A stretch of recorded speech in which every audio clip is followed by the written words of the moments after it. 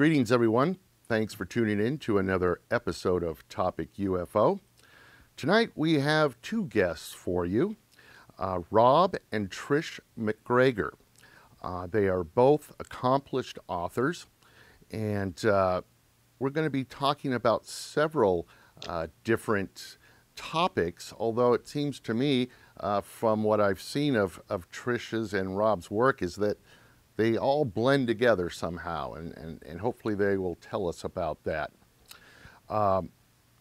They have a new book that just came out in February of 2013 entitled Aliens in the Backyard. And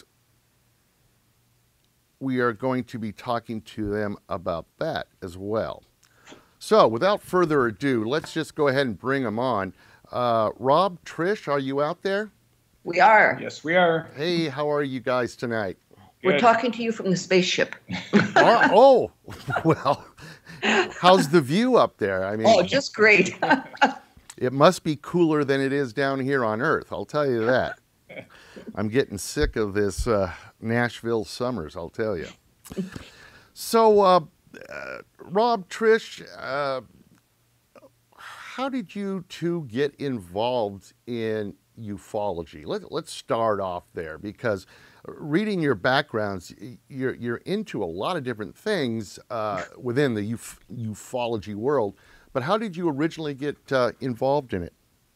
Well, we worked as freelance writers when we first met back in the mid-'80s, and we hooked up with Omni magazine, and we were writing for the antimatter section, which were several red pages in the center of the magazine that dealt with the paranormal and UFOs. And we were very fortunate at that time to get quite a few. We had a good editor who gave us quite a few assignments. We would come up with ideas. And so we would go to UFO conferences. We met Bud Hopkins, Betty Hill. And so that we had an interest already, but this just solidified it professionally.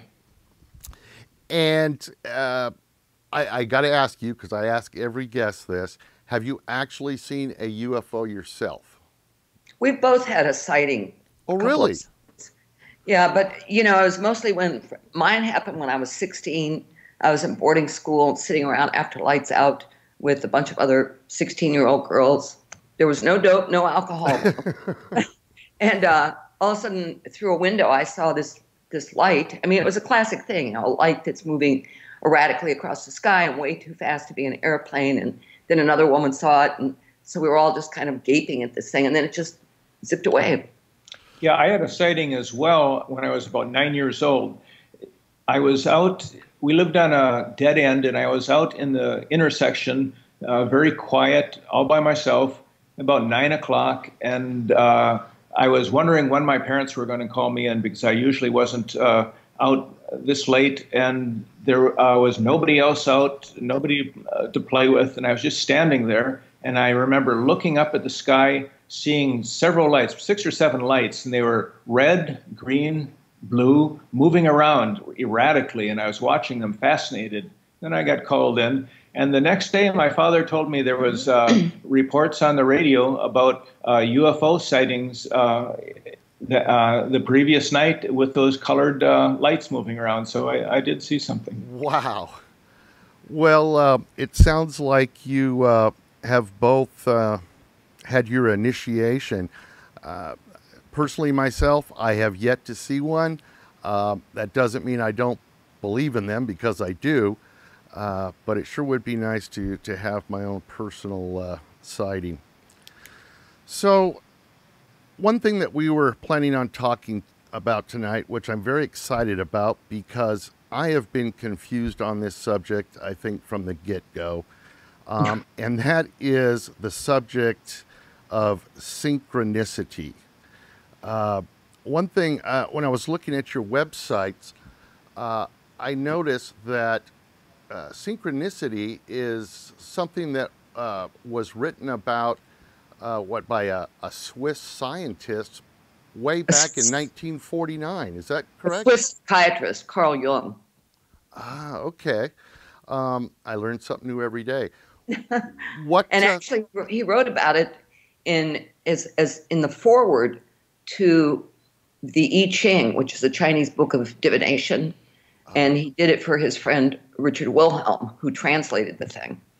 So, actually, Jung was really mystified how the toss of 6 coins could answer any question, much less enable you to come up with either 1 or 2 hexagrams that would address your question.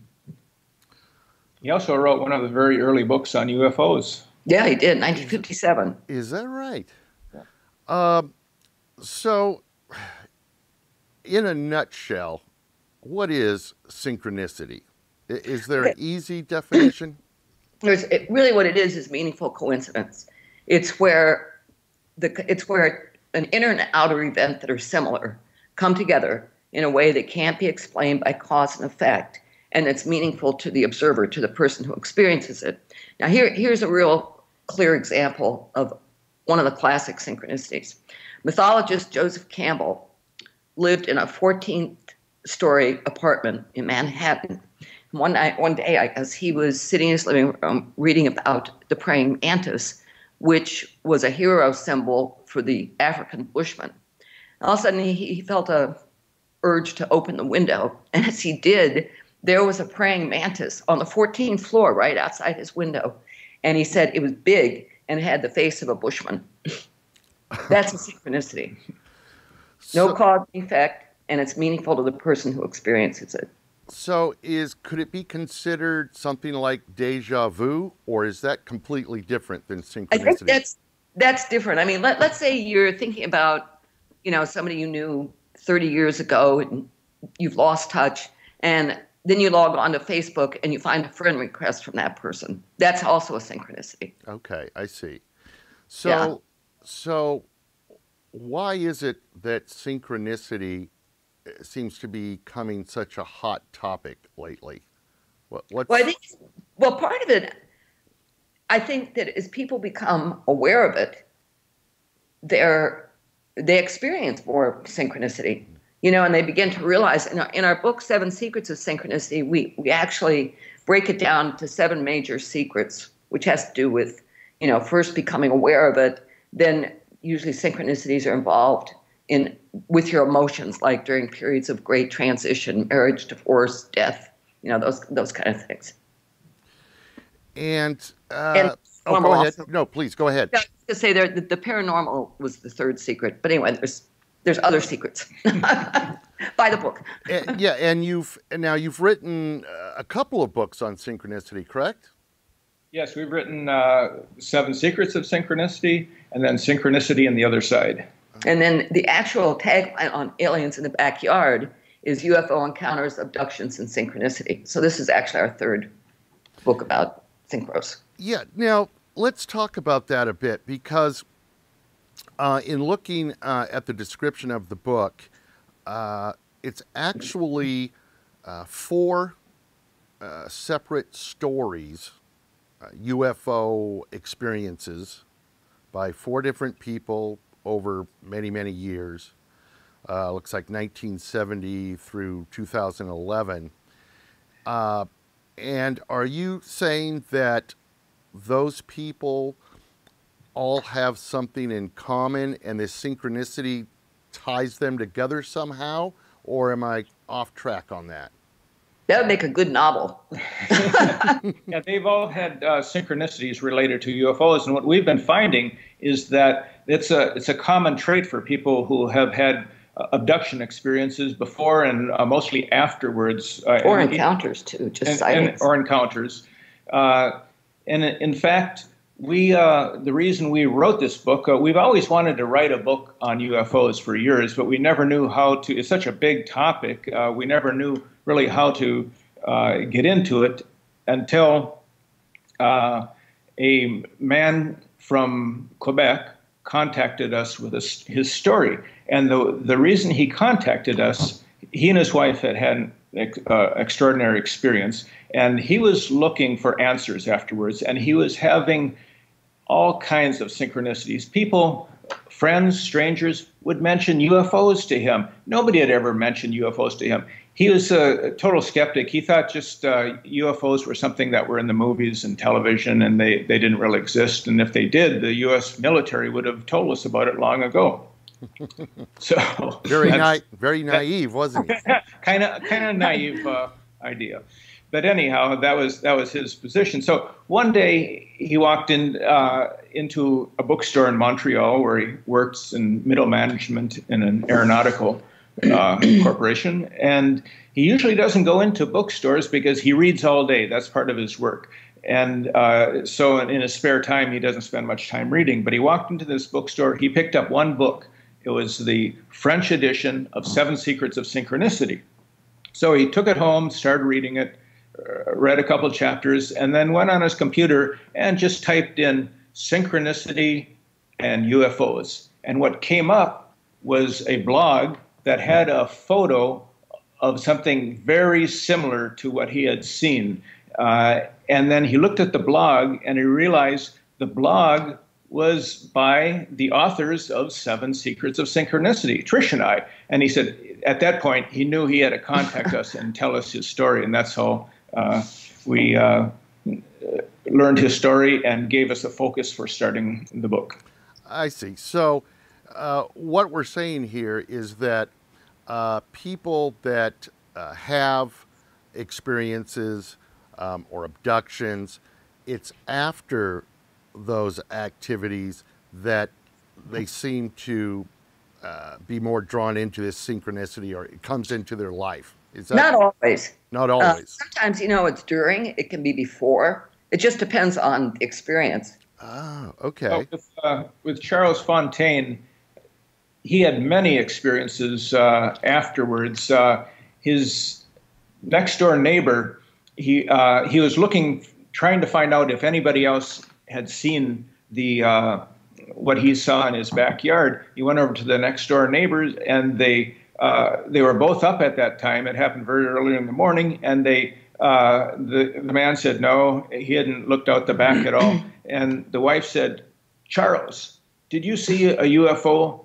And he said, "Why are you saying that? Why are you asking me that?" He said, "Because my cousin called me about 2 weeks ago. He's a medium, and said, you're going to see, you may see a UFO in your backyard pretty soon." And so I just laughed at it, she said, "But now you saw it, didn't you?" So things like that were happening to him all the time. Explain what Charles' experience was. Yeah, let me tell you about Charles' experience.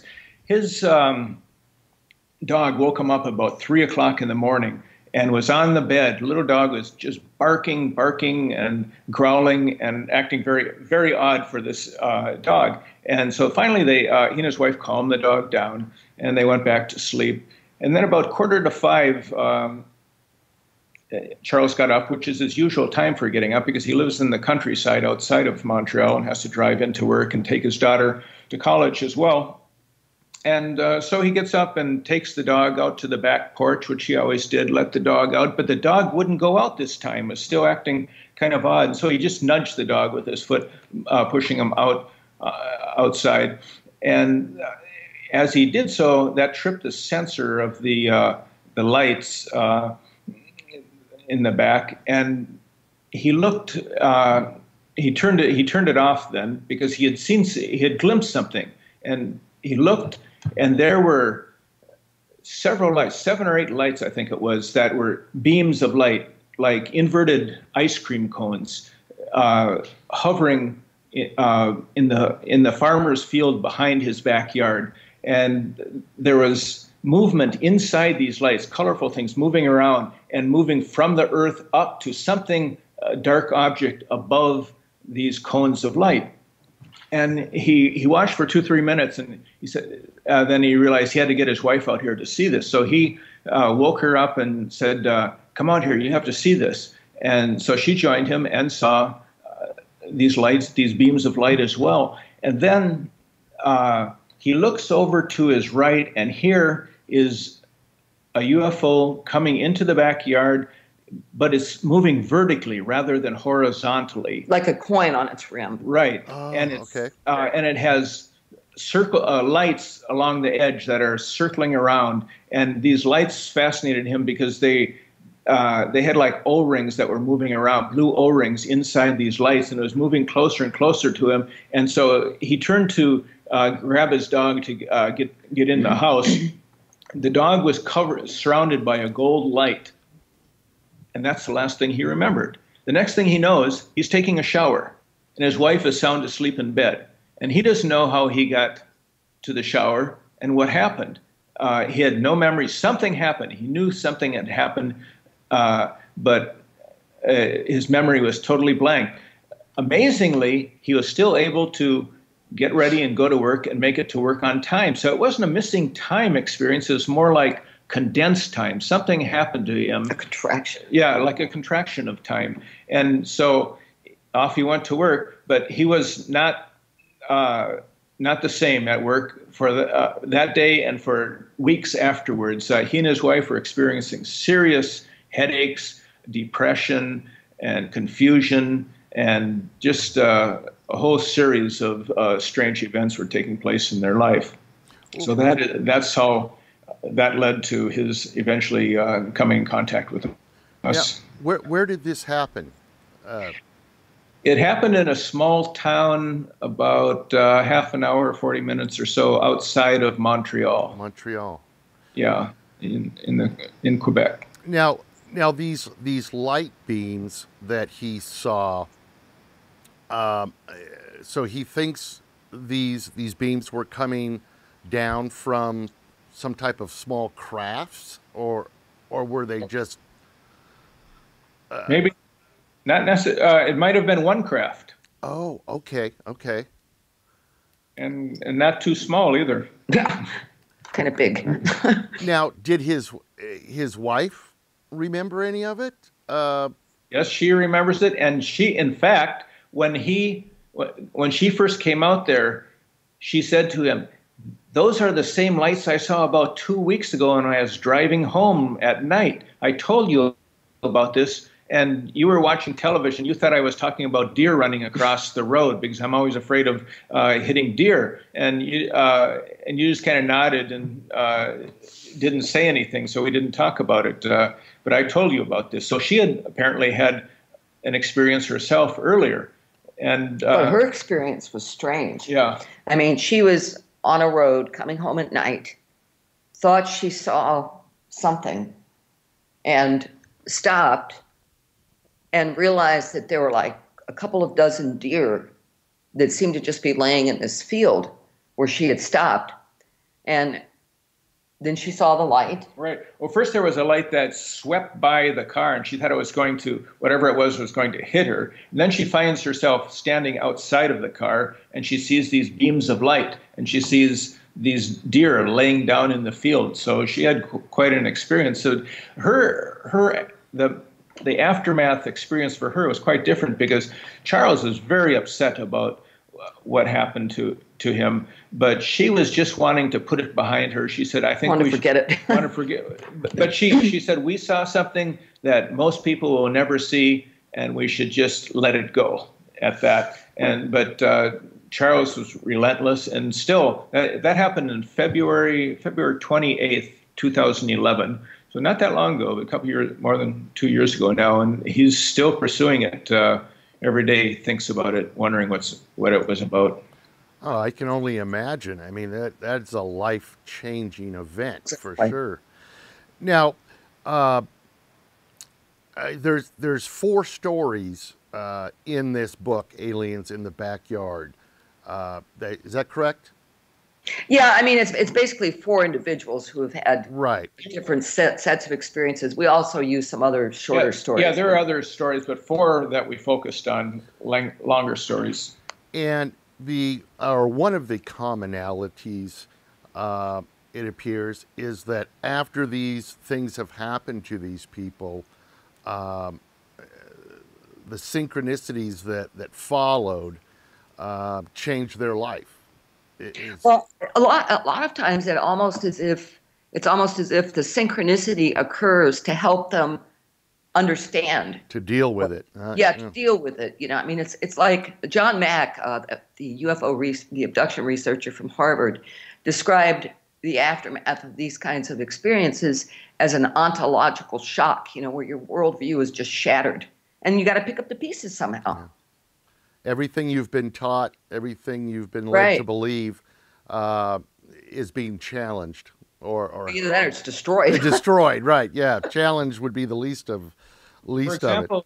For example, one evening, several weeks after Charles' experience, where he is still having trouble sleeping and headaches, he went to a pharmacy miles from his house. A pharmacy. He was on his way to visit a friend, so he stopped at this pharmacy to see if he could get some over-the-counter sleep medication. And so he was referred to the pharmacist, who came over to him and looked at him. And this pharmacist said, "Where did it happen, inside or outside?" Oh my and he said, God. He said, "What are you talking about? Your experience?" And he was just blown away. This man, this pharmacist, who he'd never seen before, identified him as an abductee. And he himself was interested in the subject, and he had learned a lot about it from a microbiologist in Montreal, who he referred Charles to, and Charles eventually met with both of them, and they were helpful for him. So just things out of the blue like that were happening to him. Now, I read somewhere in your information that there was a poll that was taken, and it showed that that there were millions of people that had this. They fit the profile for abductees. Yes, yes. Can you tell us a little bit about that, or they just what are they talking about there as far as profile for an abductee? There were questions like, have you ever seen a ghost? Do you have missing time? Do you have inexplicable scars and markings on your body? Just it pretty much follows the information we've learned about in the last 30 years from people like Bud Hopkins and John Mack and Whitley Strieber. Have you ever felt like you were floated out of bed? Have you ever sensed beings in the bedroom at night with you? Those kind of questions. Those kind of creepy questions. Yes, and we've had several people on this show that have experienced some, if not all of those. So, but it's really quite extraordinary what they came up with, that when they crunched the numbers, that they figured 23 million or 33. 23 or 33 well, whatever, million, a lot of millions of Americans have possibly had UFO encounters. I'm hearing more and more about that what we think is a something that only happens every so often, it's starting to sound like now that, it is worldwide and, like you say, affects millions of people and they just don't know it. Well, also, with the explosion of technology, you can, somebody in Serbia can take a picture of a UFO and it'll be on the internet and travel around the world in seconds. Yeah. So it's partly that, the information is just so quick. So, aliens in the backyard, UFO encounters, abductions, and synchronicity. Where can people pick this book up at? Amazon. Amazon. That's the best place. Okay. Off Amazon. Okay. Or if you want the hardcover or the paperback, you can go to Crossroad Press. But Amazon has it too. So. Okay. All right. Yeah. And now I know it just came out here in February. What have you had any pertinent feedback from any of the readers yet, as far as them saying, "Oh my God, this has happened to me"? Or yeah, we've actually gotten quite a few emails. Wow. Yeah, we've heard some strange stories from people. Stranger than anything that's in our book. Really? Yeah. Isn't that just amazing? Isn't that amazing? And not everybody wants to talk about it. People are afraid they'll lose their job, or their spouse will divorce them, or whatever. Absolutely. One man who heard us on Coast to Coast emailed us and started telling us about his experiences as a lifelong abductee. But he shortly cut it off because he said as soon as he started that, he began getting calls from he was in Canada, also in Montreal, and he was getting calls from all over, several different countries, just calls coming in, strange noises, and then hang-ups, and he felt it was because he was talking to me. So he just ended the conversation at that point. I hadn't told anyone about it, so it's very unusual. Yeah, that's a little spooky there. Yeah, it is. Well, it's people who are completely freaked out. They don't have anybody to talk to, Well, yeah, I mean, one thing that like I said, I've talked to a few different abductees on this program, and one thing they say is what they find really therapeutic are these online support groups. Mm-hmm. Being able to talk to people that supposedly have experienced the same thing, because I mean, how do you talk to somebody about that has never experienced it? I mean, one of the abductees in our book, who's a lifelong abductee, for years she would have these abduction experiences, and she never told her husband about them because she was, he wasn't anybody who would believe it. Yeah. So I mean, there's a real sense of isolation for some of these people. Yep. And, that isolation, and that turns into depression, and then right. it's just a vicious circle and taking you down, that's for sure. That same woman was actually abducted while driving her car with her son, following her husband who was driving the moving van as they're moving from Atlanta to St. Augustine, Florida. And she ended up in a military base and surrounded by grays and uniformed officers with assault weapons, and with a couple UFOs hovering overhead. And they threatened her, and she and her son were just sobbing. They didn't know what was going on. They said, if you ever, and then there was like garbled something or other, and she didn't understand what they were saying, except at the end they said, we'll get rid of your family, or whatever it was. And then suddenly, as soon as this event happened, she and her son were back in the car. She had no memory of getting back in the car. They were wandering through this grid of roads with no buildings, and they reach what seemed to be a 7-Eleven. Well, first of all, they found out they were on Warner Robins Air Force Base, and there are no convenience stores on Air Force bases. You have commissaries. But Connie went inside. She was completely exhausted, very confused, didn't have any idea how she was going to get back onto I-75, and said to the clerk, I got lost off I-75. How do I get back to the interstate? And the woman said, will you get back? You leave the same way you came in, through the front guard gate. And Connie said, I didn't come in that way. But anyway, she eventually found her way back to I-75, and at this point, her husband and other two sons are like frantic. And by the time they got to St. Augustine, it took Connie and her youngest son 3 hours later, they pulled in. Wow. So, I mean, it was a case of missing time where the husband and other sons knew that the mother was missing. Unbelievable. Unbelievable. Well, I tell you, the book sounds extremely fascinating. I definitely look forward to reading it because I don't know. It just seems like this abduction phenomenon seems to be getting bigger and bigger and bigger. I think it is. So we're starting to get a little low on time here, and I wanted to talk just briefly, if we could, regarding this AUTEC, this underwater military base. Is that what it is?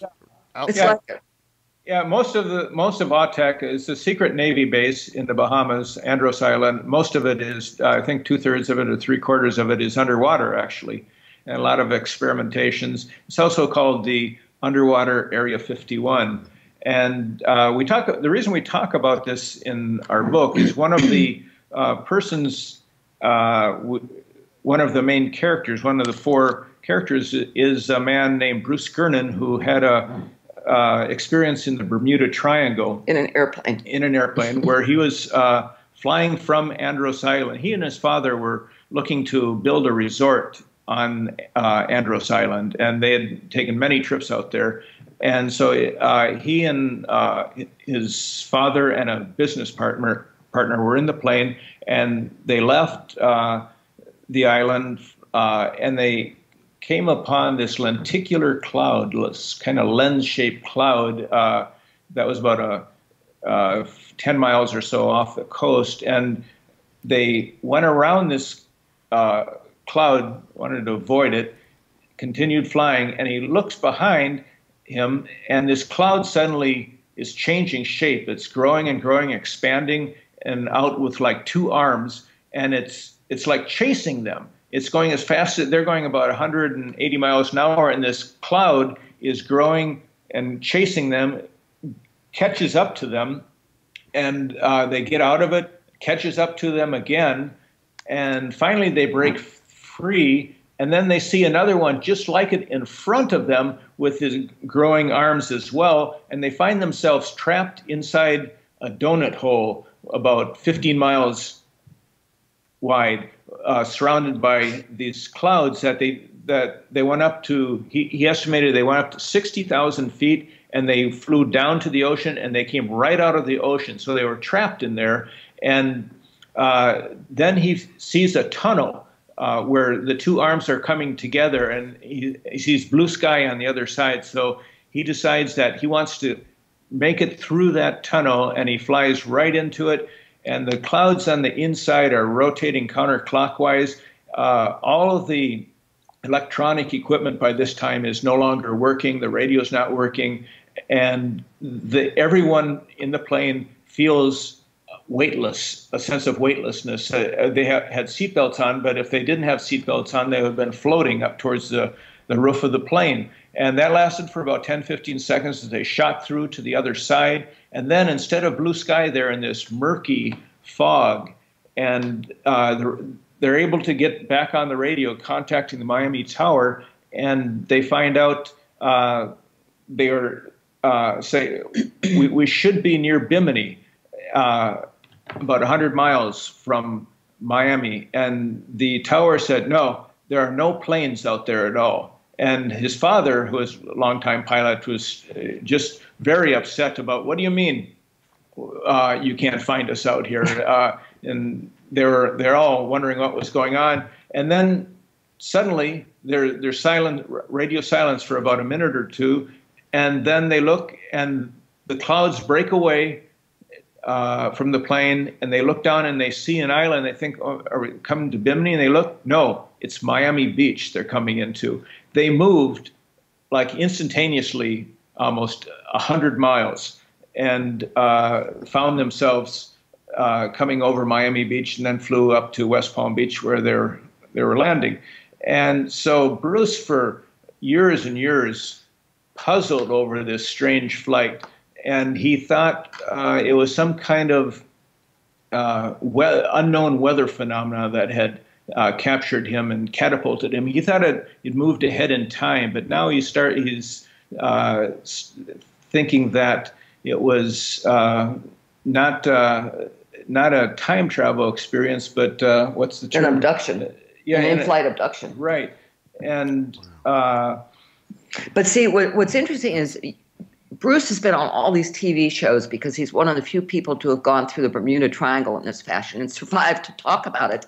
So in 2009, UFO hunters flew, they asked Rob and Bruce to go to Andros, which is where AUTEC is located, so they could kind of recreate what his flight had been about. Oh, yes, right. Yes.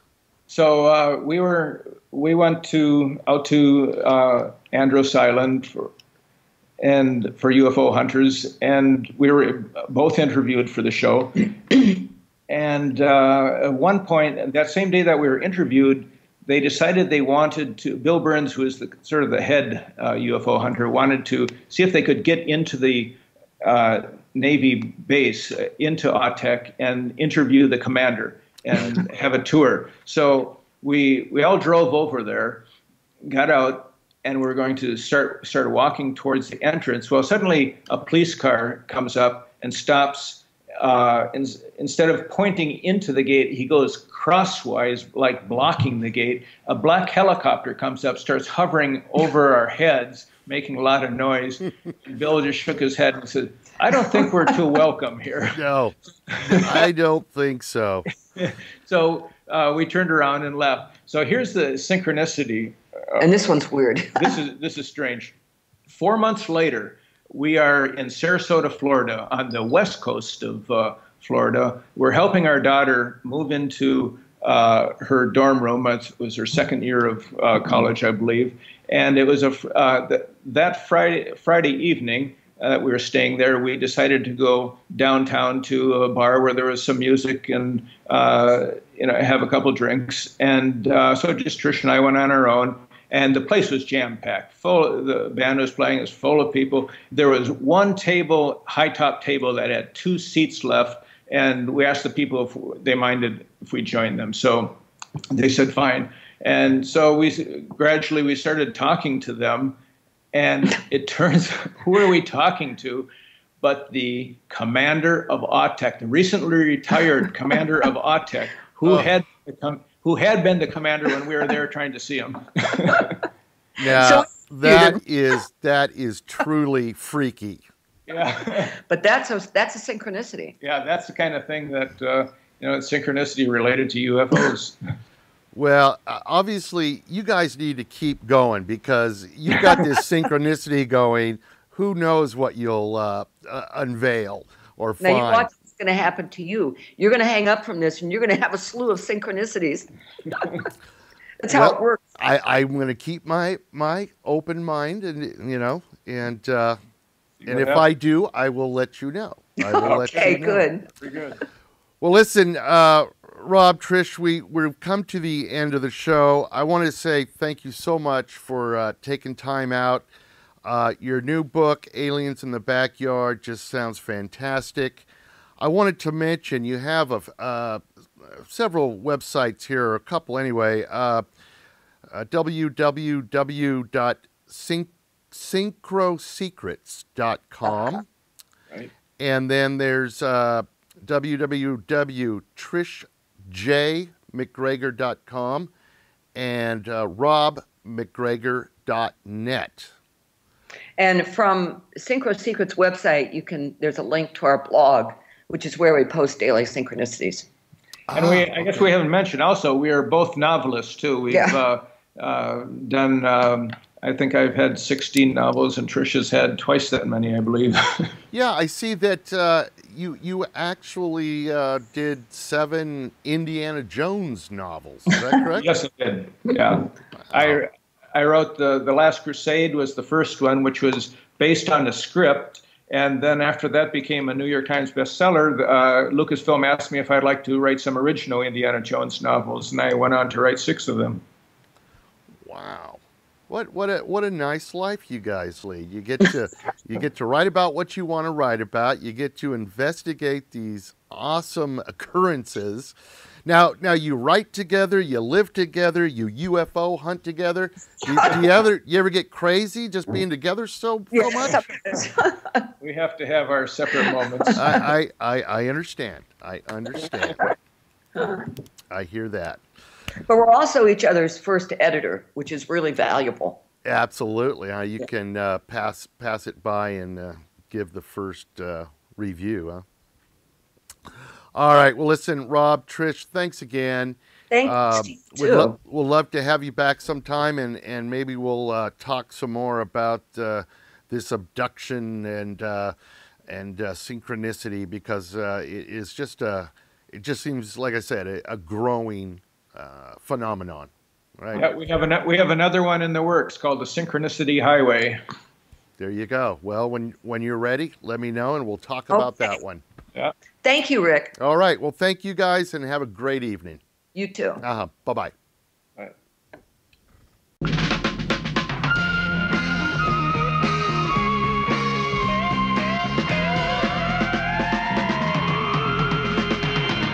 Open the door, you'll find the secret. To find the answer is to keep it. You'll believe it when you find something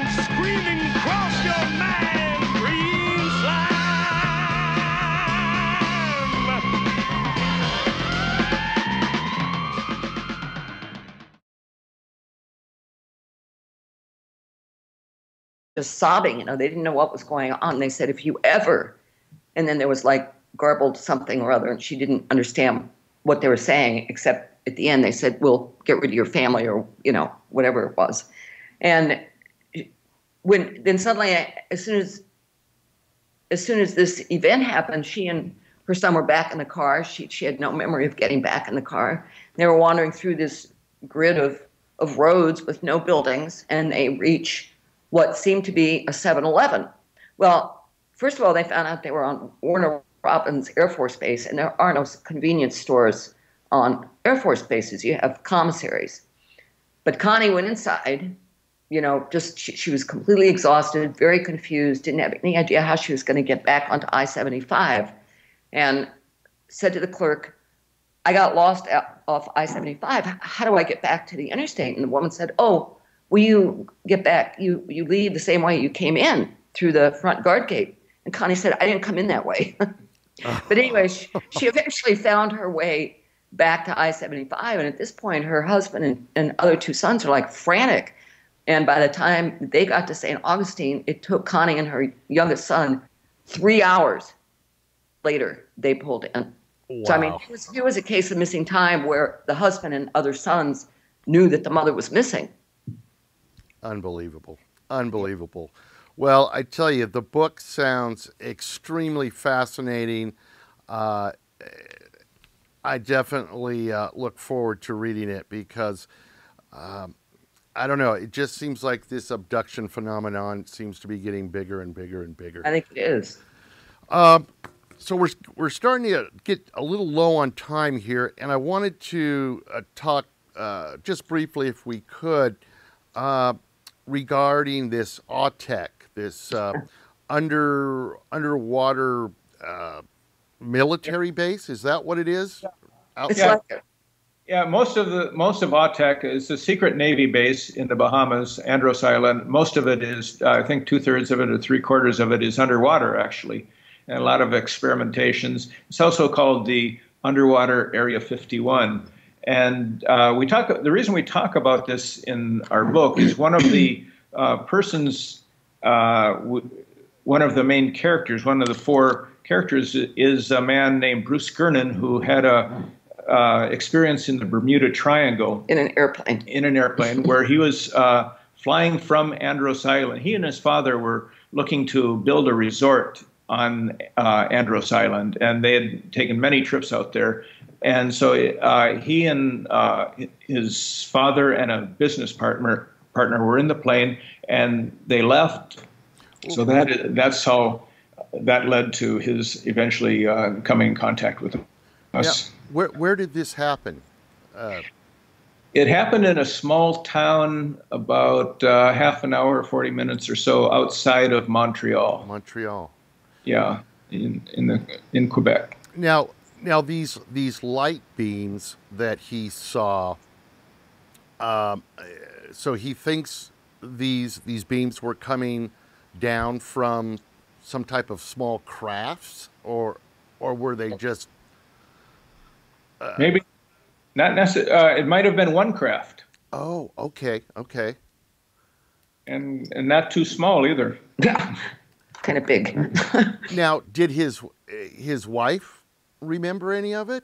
Yes, she remembers it, and she, in fact, when she first came out there, she said to him, "Those are the same lights I saw about 2 weeks ago when I was driving home at night. I told you about this, and you were watching television. You thought I was talking about deer running across the road because I'm always afraid of hitting deer." And you just kind of nodded and didn't say anything, so we didn't talk about it.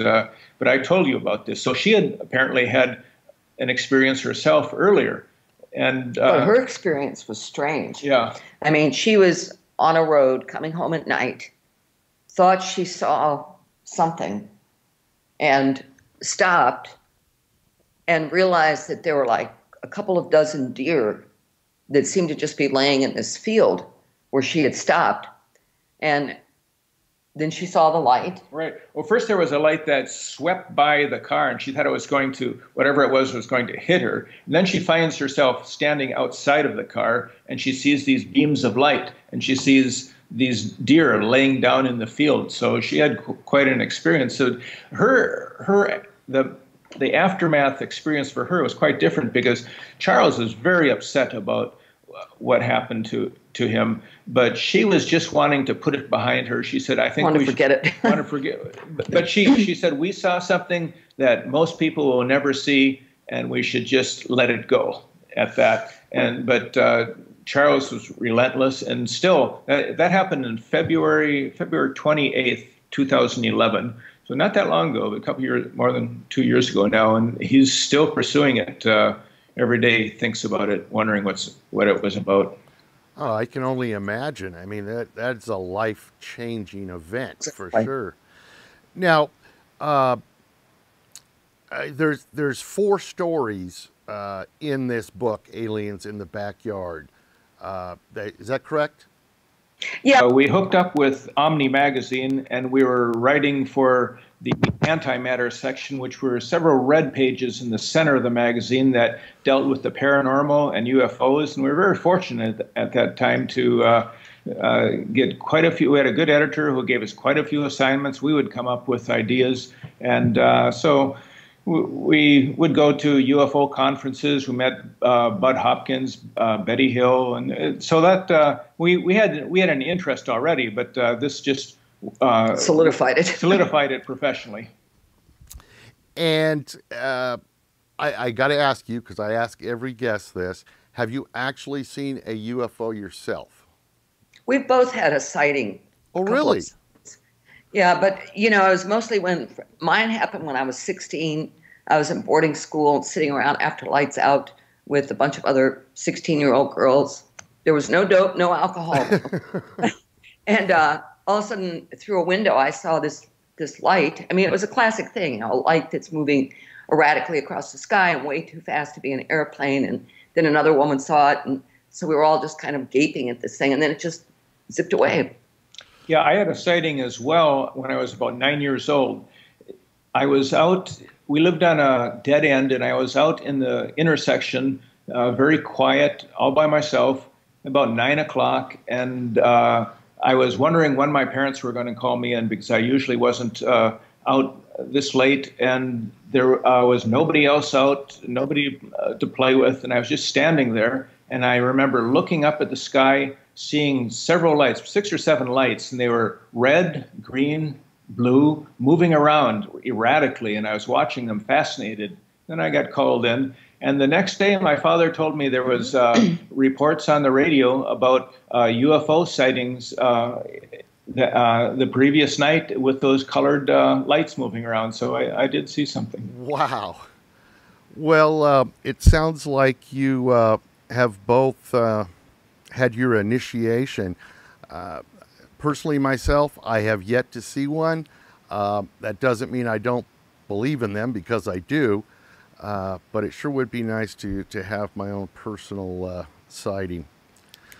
So one thing that we were planning on talking about tonight, which I'm very excited about, because I have been confused on this subject, I think, from the get-go. And that is the subject of synchronicity. One thing, when I was looking at your websites, I noticed that synchronicity is something that was written about by a Swiss scientist. Yeah, we've actually gotten quite a few emails. Wow. Yeah, we've heard some strange stories from people. Stranger than anything that's in our book. Really? Yeah. Isn't that just amazing? Isn't that amazing? And not everybody wants to talk about it. People are afraid they'll lose their job, or their spouse will divorce them, or whatever. Absolutely. One man who heard us on Coast to Coast emailed us and started telling us about his experiences as a lifelong abductee. But he shortly cut it off, because he said as soon as he started that, he began getting calls from all. He was in Canada, also in Montreal, and he was getting calls from all over, several different countries, just calls coming in, strange noises, and then hang-ups, and he felt it was because he was talking to me. So he just ended the conversation at that point. I hadn't told anyone about it, so it's very unusual. Yeah, that's a little spooky there. Yeah, it is. Well, it's people who are completely freaked out. They don't have anybody to talk to. Well, yeah, I mean, one thing that like I said, I've talked to a few different abductees on this program, and one thing they say is what they find really therapeutic are these online support groups. Mm-hmm. Being able to talk to people that supposedly have experienced the same thing, because I mean, how do you talk to somebody about that has never experienced it? I mean, one of the abductees in our book, who's a lifelong abductee, for years she would have these abduction experiences, and she never told her husband about them because she was, he wasn't anybody who would believe it. Yeah. So I mean, there's a real sense of isolation for some of these people. Yep. And, that isolation, and that turns into depression, and then right. it's just a vicious circle and taking you down, that's for sure. That same woman was actually abducted while driving her car with her son, following her husband who was driving the moving van as they were moving from Atlanta to St. Augustine, Florida. And she ended up in a military base and surrounded by grays and uniformed officers with assault weapons, and with a couple UFOs hovering overhead, and they threatened her, and she and her son were just sobbing. They didn't know what was going on. They said, if you ever, and then there was like garbled something or other, and she didn't understand what they were saying, except at the end they said, we'll get rid of your family, or whatever it was, and from the get-go. And that is the subject of synchronicity. One thing, when I was looking at your websites, I noticed that synchronicity is something that was written about by a Swiss scientist way back in 1949. Is that correct? A Swiss psychiatrist, Carl Jung. Ah, okay. I learn something new every day.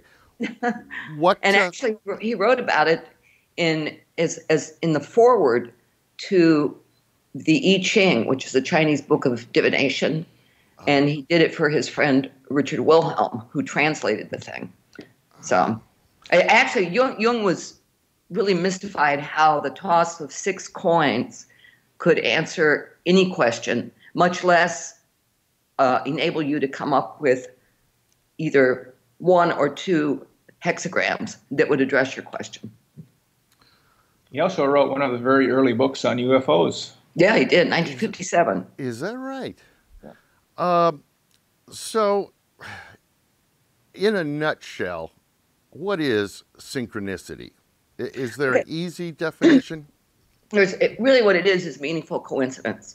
It's where an inner and outer event that are similar come together in a way that can't be explained by cause and effect, and it's meaningful to the observer, to the person who experiences it. Now, here's a real clear example of one of the classic synchronicities. Mythologist Joseph Campbell lived in a 14th-story apartment in Manhattan. One day, I guess, he was sitting in his living room reading about the praying mantis, which was a hero symbol for the African Bushmen. All of a sudden, he felt a urge to open the window, and as he did, there was a praying mantis on the 14th floor right outside his window, and he said it was big and had the face of a Bushman. That's a synchronicity. No cause and effect, and it's meaningful to the person who experiences it. So could it be considered something like deja vu, or is that completely different than synchronicity? I think that's different. I mean, let's say you're thinking about, somebody you knew 30 years ago and you've lost touch, and then you log on to Facebook and you find a friend request from that person. That's also a synchronicity. Okay, I see.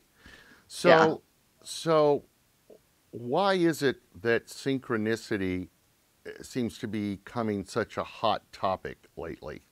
What's... Well, I think, well, part of it, I think that as people become aware of it, they experience more synchronicity. You know, it was the French edition of Seven Secrets of Synchronicity.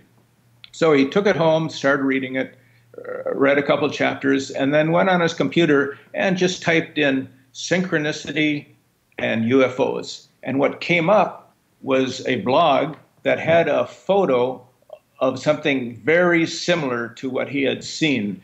And then he looked at the blog and he realized the blog was by the authors of Seven Secrets of Synchronicity, Trish and I. And he said, at that point, he knew he had to contact us and tell us his story. And that's how we learned his story and gave us a focus for starting the book.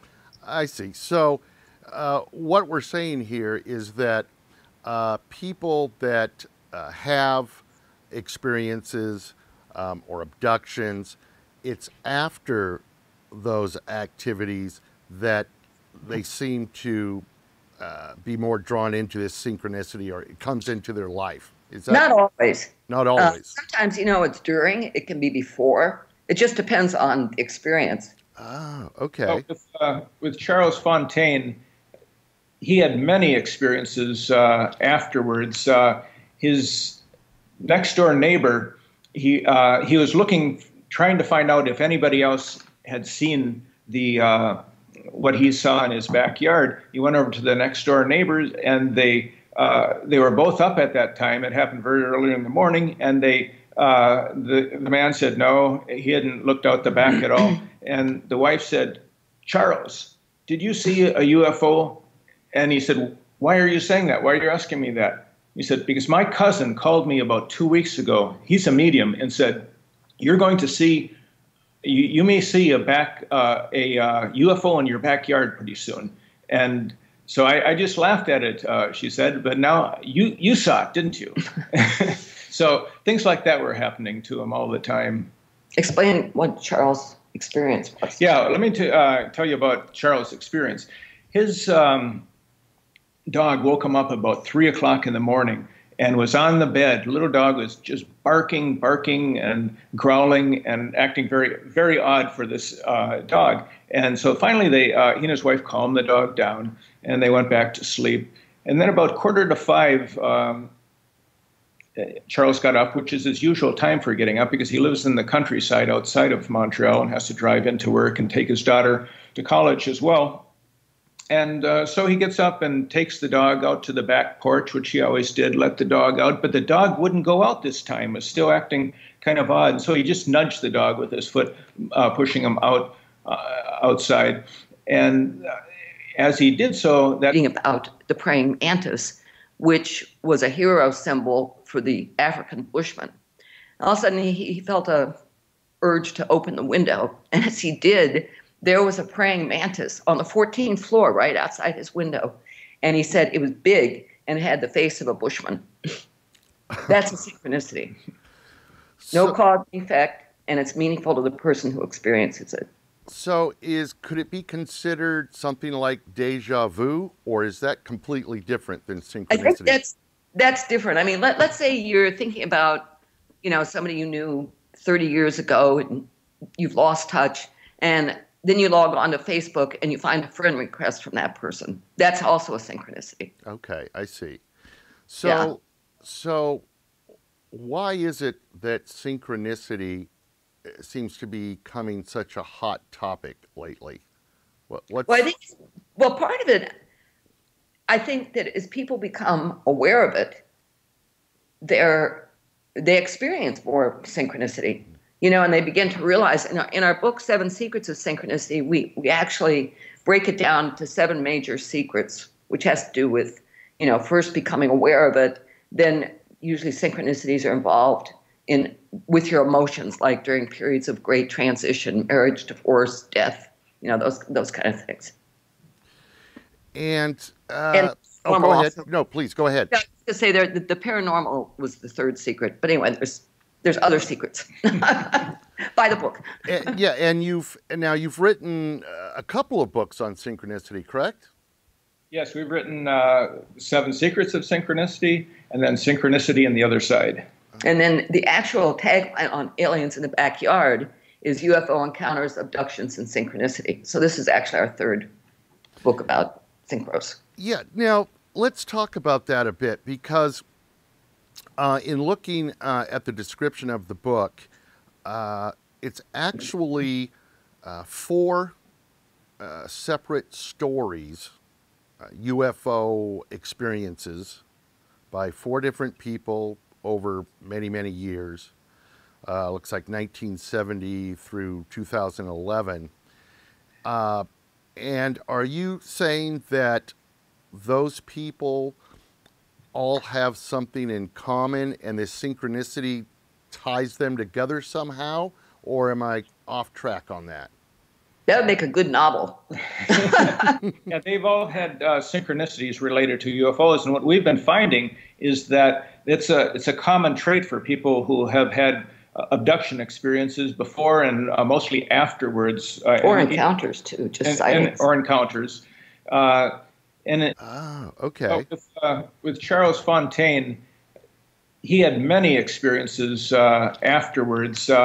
His next-door neighbor, he was trying to find out if anybody else had seen what he saw in his backyard. He went over to the next-door neighbors, and they were both up at that time. It happened very early in the morning, and the man said no, he hadn't looked out the back at all. And the wife said, "Charles, did you see a UFO?" And he said, "Why are you saying that? Why are you asking me that?" He said, "Because my cousin called me about 2 weeks ago. He's a medium, and said, you're going to see, you may see a UFO in your backyard pretty soon." And so I just laughed at it, she said, "But now you saw it, didn't you?" So things like that were happening to him all the time. Explain what Charles' experience was. Yeah, let me tell you about Charles' experience. His dog woke him up about 3 o'clock in the morning and was on the bed. Little dog was just barking and growling and acting very, very odd for this dog. And so finally he and his wife calmed the dog down and they went back to sleep. And then about 4:45, Charles got up, which is his usual time for getting up because he lives in the countryside outside of Montreal and has to drive into work and take his daughter to college as well. And so he gets up and takes the dog out to the back porch, which he always did, let the dog out. But the dog wouldn't go out this time, was still acting kind of odd. So he just nudged the dog with his foot, pushing him outside. And as he did so, that tripped the sensor of the lights in the back. And he looked, he turned it off then because he had glimpsed something. And he looked, and there were several lights, 7 or 8 lights, I think it was, that were beams of light, like inverted ice cream cones, hovering in the farmer's field behind his backyard. And there was movement inside these lights, colorful things moving around and moving from the earth up to something, a dark object above these cones of light. And he watched for 2-3 minutes, and he said, then he realized he had to get his wife out here to see this. So he woke her up and said, "Come out here, you have to see this." And so she joined him and saw these lights, these beams of light as well. And then he looks over to his right, and here is a UFO coming into the backyard, but it's moving vertically rather than horizontally. Like a coin on its rim. Right. Oh, and it's, okay. We are going to be talking to them about that as well. So without further ado, let's just go ahead and bring them on. Rob, Trish, are you out there? We are. Yes, we are. Hey, how are you guys tonight? We're talking to you from the spaceship. Oh, well, how's the view up there? I mean, Oh, just great. it must be cooler than it is down here on Earth, I'll tell you that. I'm getting sick of this Nashville summers, I'll tell you. So, Rob, Trish, how did you two get involved in ufology? Let's start off there, because reading your backgrounds, you're into a lot of different things within the ufology world. But how did you originally get involved in it? Well, we worked as freelance writers when we first met back in the mid-'80s, and we hooked up with Omni magazine, and we were writing for the antimatter section, which were several red pages in the center of the magazine that dealt with the paranormal and UFOs. And we were very fortunate at that time to get quite a few. We had a good editor who gave us quite a few assignments. We would come up with ideas, and so we would go to UFO conferences. We met Bud Hopkins, Betty Hill, and so that we had an interest already, but this just solidified it. Solidified it professionally. And I got to ask you, because I ask every guest this: have you actually seen a UFO yourself? We've both had a sighting. Oh, really? Yeah, but it was mostly when mine happened when I was 16. I was in boarding school, sitting around after lights out with a bunch of other 16-year-old girls. There was no dope, no alcohol.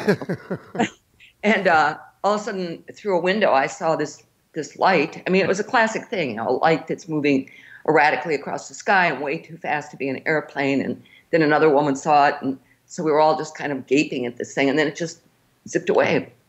Yeah, I had a sighting as well when I was about 9 years old.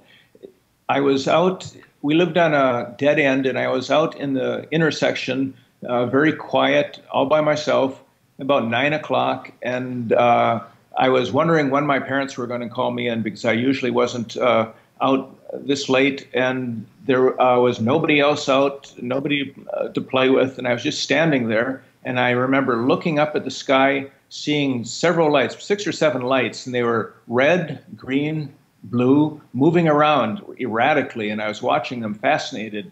Then I got called in, and the next day my father told me there was reports on the radio about UFO sightings